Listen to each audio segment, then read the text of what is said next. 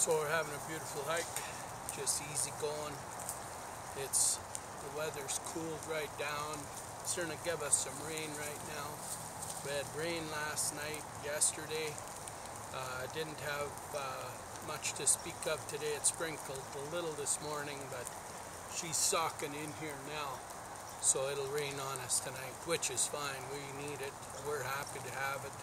Ground's damp, things are good. This is good.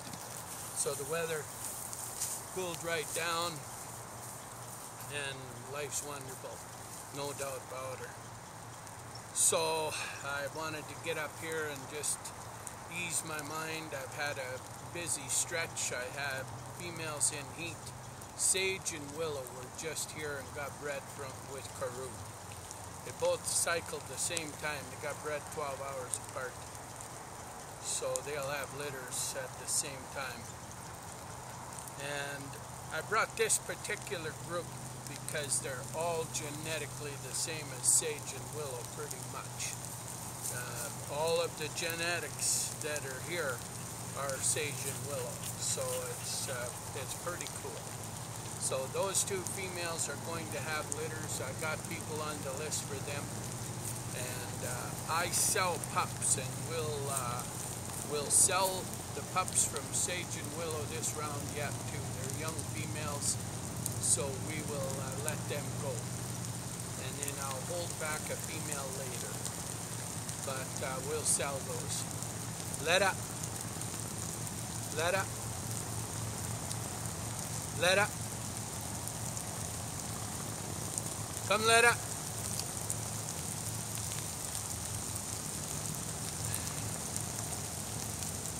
I'd like to show you Letta because she's exactly what those females are.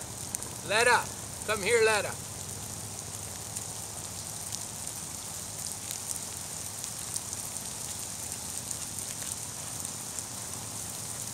Okay. Luna. Come, Letta.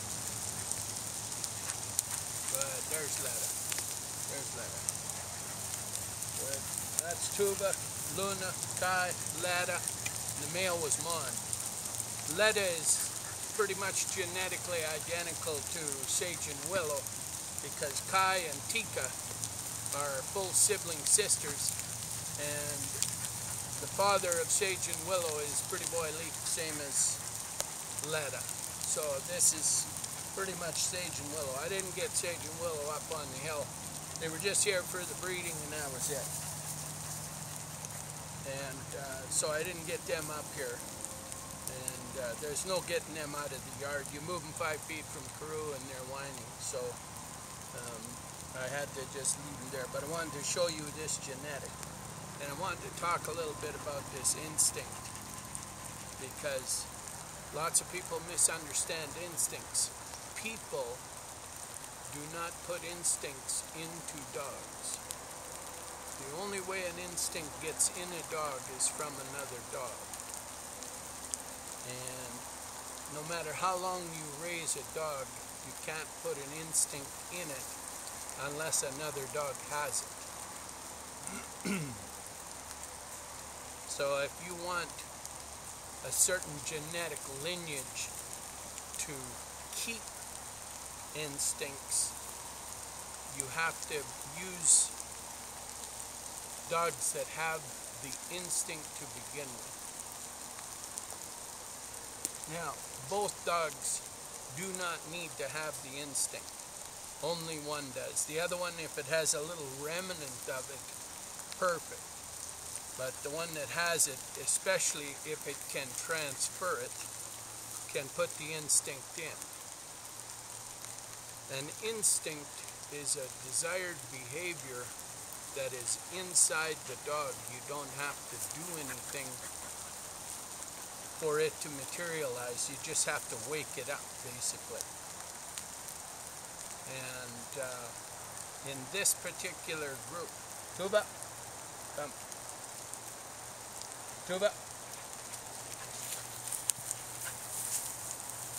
Good, good. Tuba, come. Good. Good. Come on. Come. Good. In this particular lineage, this blood, all through this blood, there's a number of factors that's very powerful about this bloodline. One is all the instincts that I like as a breeder are in this blood. The second thing about this blood is they transfer.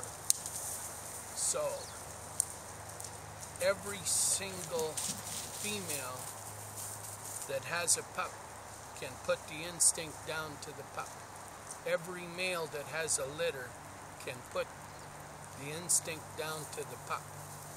And it doesn't matter the male that I use on the female, and it doesn't matter the female that I use on the male. This particular lineage has such an ability to transfer the instincts that I like, which is, you're seeing it in full display here. They go, they check, they come, they check, they go, they check. This handler focus is transferable. Any direction, from male to female, so on. And it's a phenomenal thing. Now I don't have to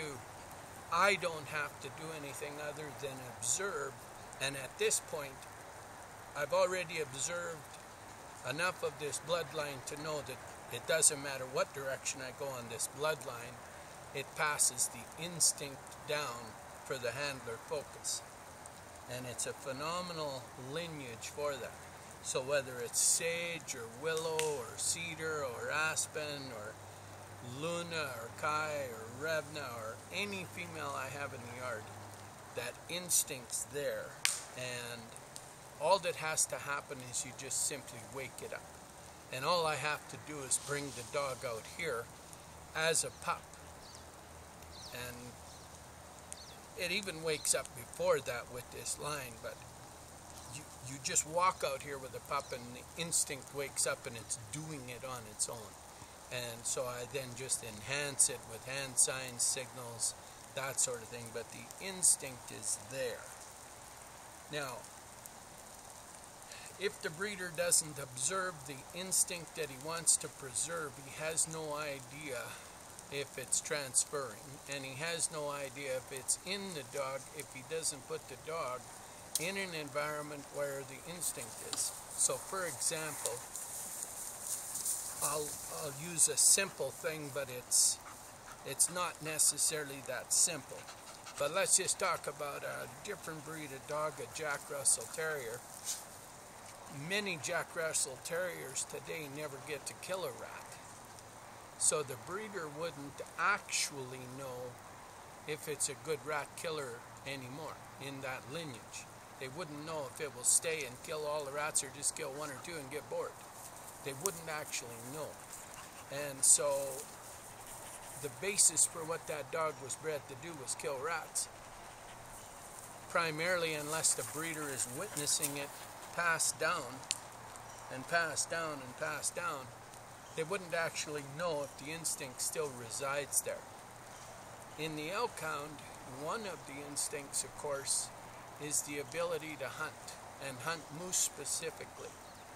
And so in Europe, they want to make sure that they observe the instinct at work.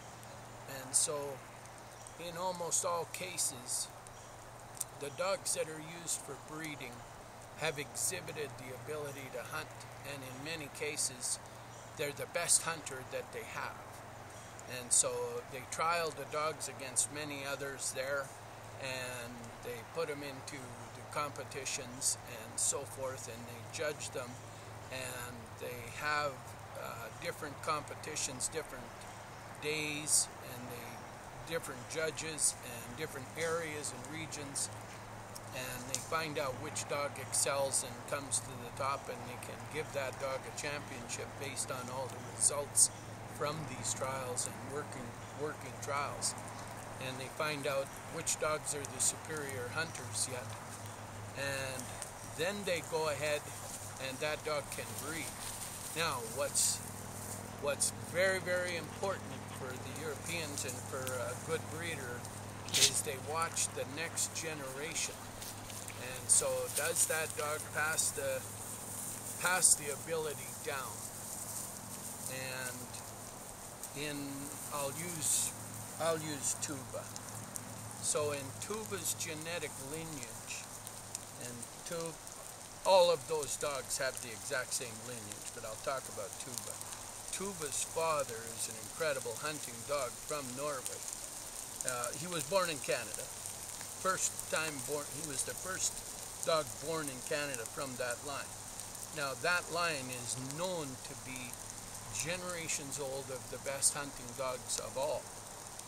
That particular line was such a good hunting line that they could take a dog to a championship level in Norway, and they could go to Sweden and take that dog to a championship level, and they could take that dog to Finland and do the same thing. And that in that particular line, one of the old boys that was in that category of all three, that's what's called a Nordic champion. So that dog could really, really hunt. Phenomenal. Now when they bred that dog to a female that could really hunt, that female was also a very, very good hunter. Lo and behold, the pup that comes out turns out to be a Nordic champion too. He goes ahead and wins in all three countries too. And the offspring just passed the ability to hunt down so extremely well, and they were so gifted. They're very, very gifted. And that particular line was known to have a very, very good connection with the handler. And the one dog that was really exceptional, he actually could win a championship on the lead. So they would hunt almost all day on the lead and release only just at the last little bit. They wouldn't release that dog and let him go on that particular trial.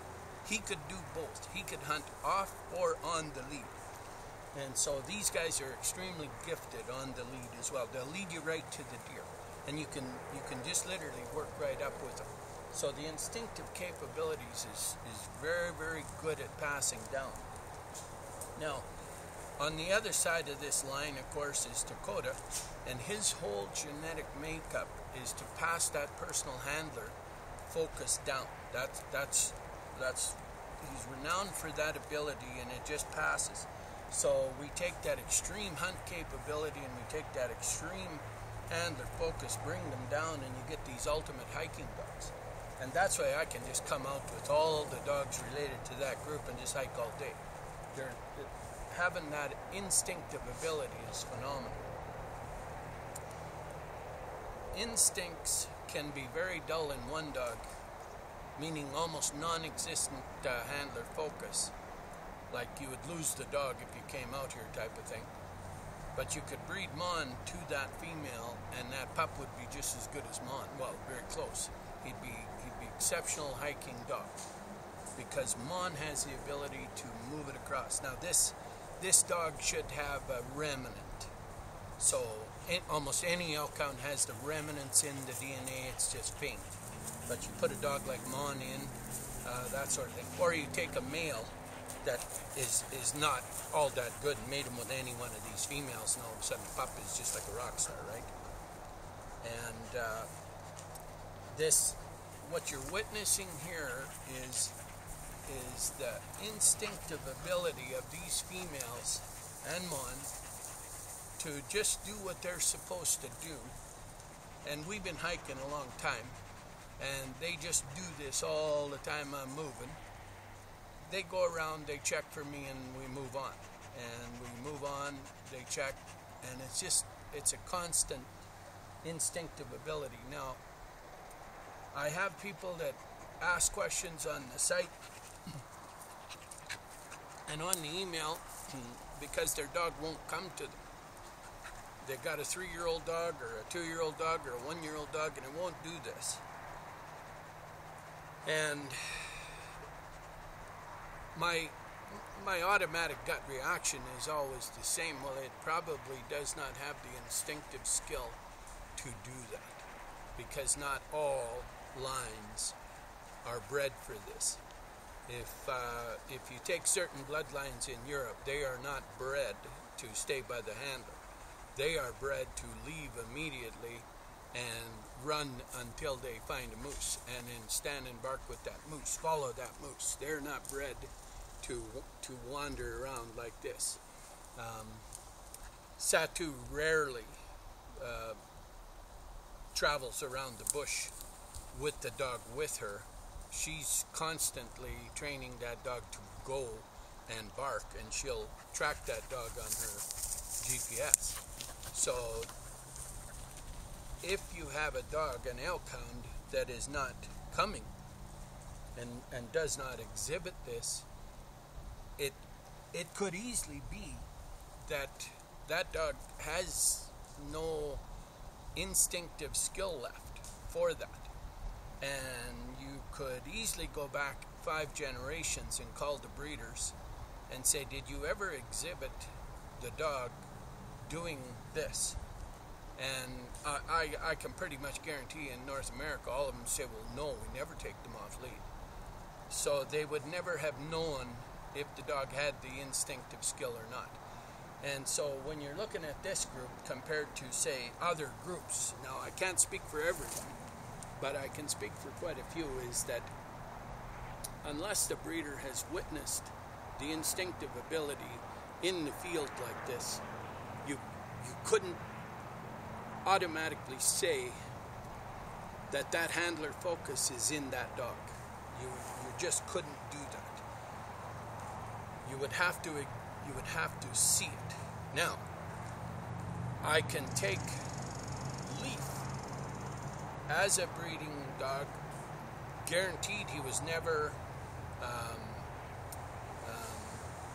shall we say, extensively worked in this area, Leaf himself, but his bloodline had some work.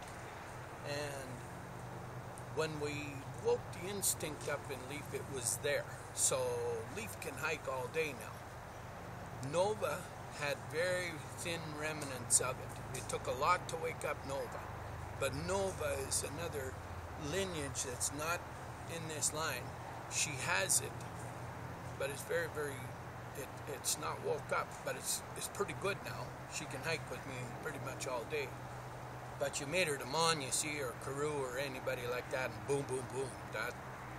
That instinct is right there in those pups. Look at Silver Nessa and her pups. You see, you get that right back on track. But if you have a dog and potentially the instinct's dull, you might be able to wake it up, and you would have to work with that dog in these kinds of settings. Try to get hardly no distractions.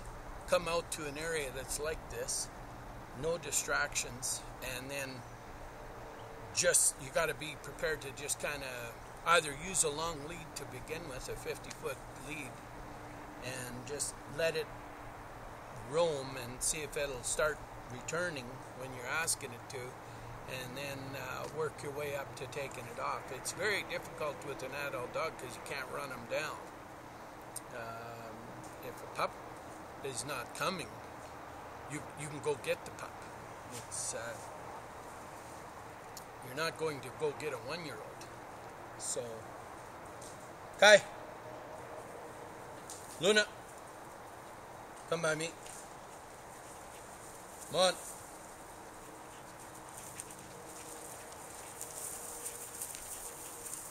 Way to go, Kai. Way to go, Mon. Come on, Luna. Leda. Tuva. Good. What a beautiful girl. Good, Luna. Good. These are full siblings, these two. They're a miracle pair. Born on the night of the supermoon. Yeah. Absolutely phenomenal dogs. Tuva, Leda, come.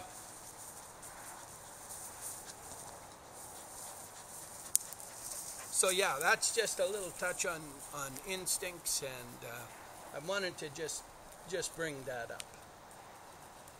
Well, so yeah, you guys, you want to get a hold of me on that sage and willow litter. I got a lot of people on those too, but you can get a hold of me. Let's point the camera down, see what these guys got cooking there. Good, guys. Good. Good. Good. Good boy. I was on a bad angle there. I think my ankle fell asleep in that one. They're just hunting around that tree there. That's alright.